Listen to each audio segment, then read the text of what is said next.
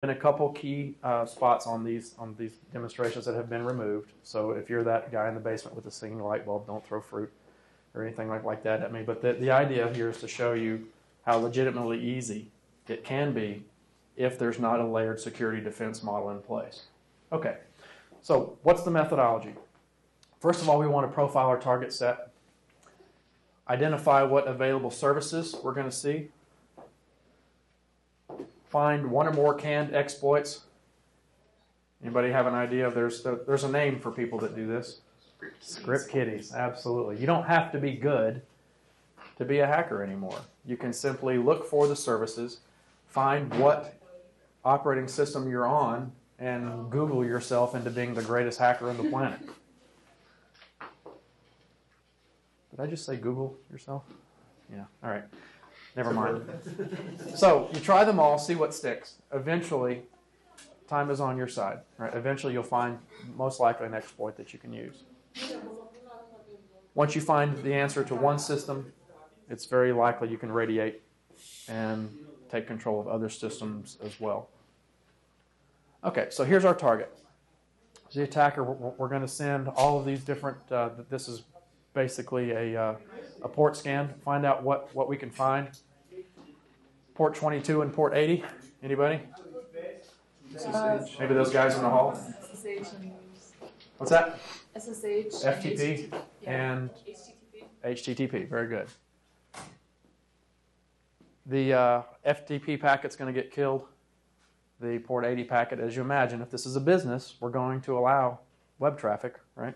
So that web traffic is going to come back to me. So we're going to have a payload. Well, first of all, we're going to have an exploit, and then within that exploit, I'm going to drop the payload that I want to set inside this server. It's going to come back to me. I'm going to establish a tunnel. Eventually, I'm going to be able to circumvent the firewall and take control of the remote box. It's interesting to see how we switch places in the virtual machine, but I'll show you that in just a second.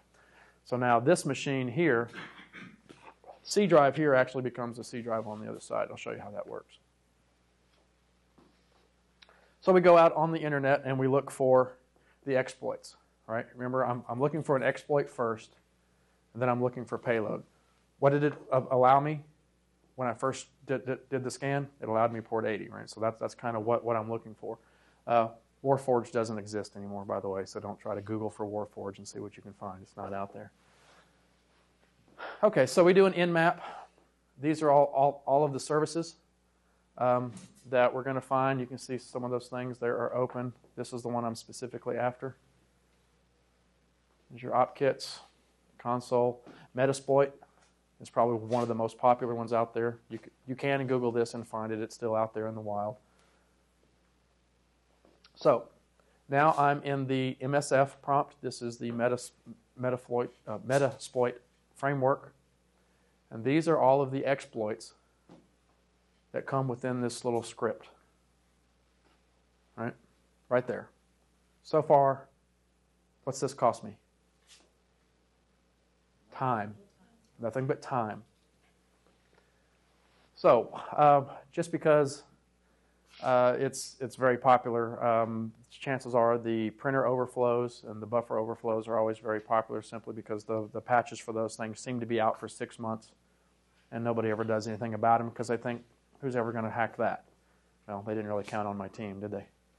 Okay, so we're going to use the IIS50 printer overflow exploit. So when we type that into the Metasploit framework, show targets. There's my box I want to compromise. It shows up as a target, so I'll set that target to 0.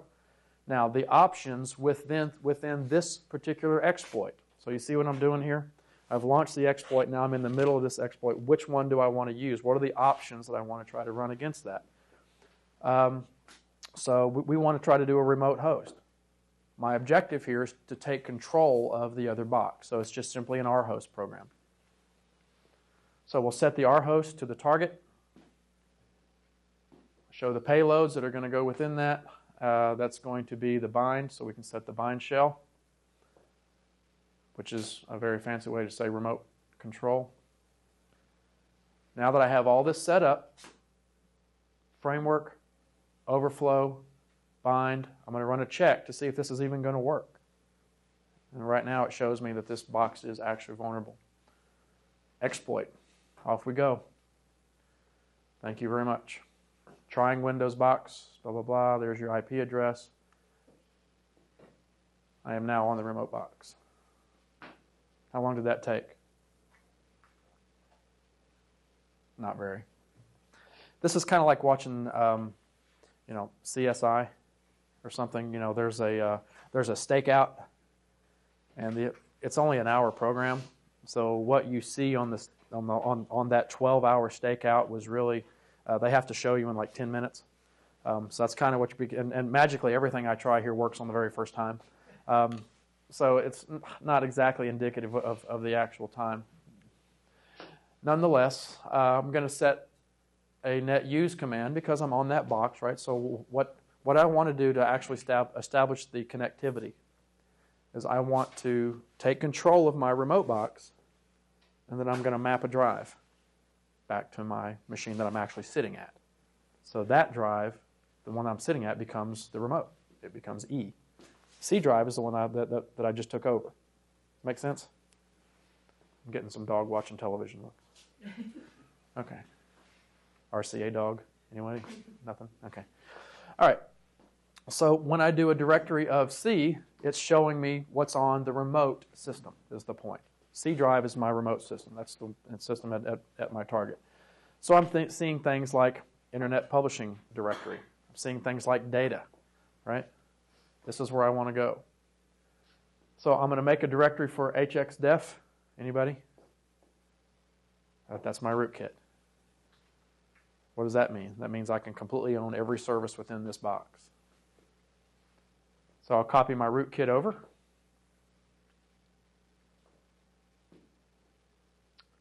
I will copy a index.html file, right? That's my splash page when I go to a website, right? Into the www root directory. So when somebody pulls up their website, this is what they see now. And Bohica was actually one of the groups, we had this conversation earlier, was one of the groups that my forensics team went in that had exploited an internet commerce company. Ultimately ended up bringing the company down, and within about 4, 5, 6 months, the company was completely out of business. So that's kind of significant to me.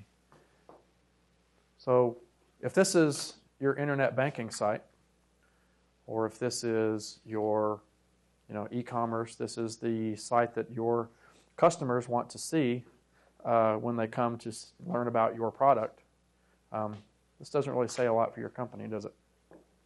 What's this cost me? Is this on? What's this cost me? Time, exactly. Okay, so now I've got the customer database. This is pretty easy. I'm just simply copying that from C back over to my remote box. So now I own your customer database. So any good hacker worth their salt is going to cover their tracks, right? We don't want you to know that I've been there. So we're going to run the cover my tracks program, the cmd.exe file. Run that exploit. Actually, that's where it kicked me out of the shell. I'm going through this pretty fast. So after I run this portion of the program, where did the directory go? It's gone. It doesn't even show up anymore. And there are no services that show compromise right there. So even your network administrator does not have the ability to see that I still own this box. I still have a remote shell active on this box right now. I still have a drive mapped out of that network. Circumvented the firewall to do it. Scare you a little bit? Sir? Wouldn't it showing that system messages, in the system messages on the Windows box that you're compromised now, wouldn't it show on that, on the system messages that are being generated? Part of the exploit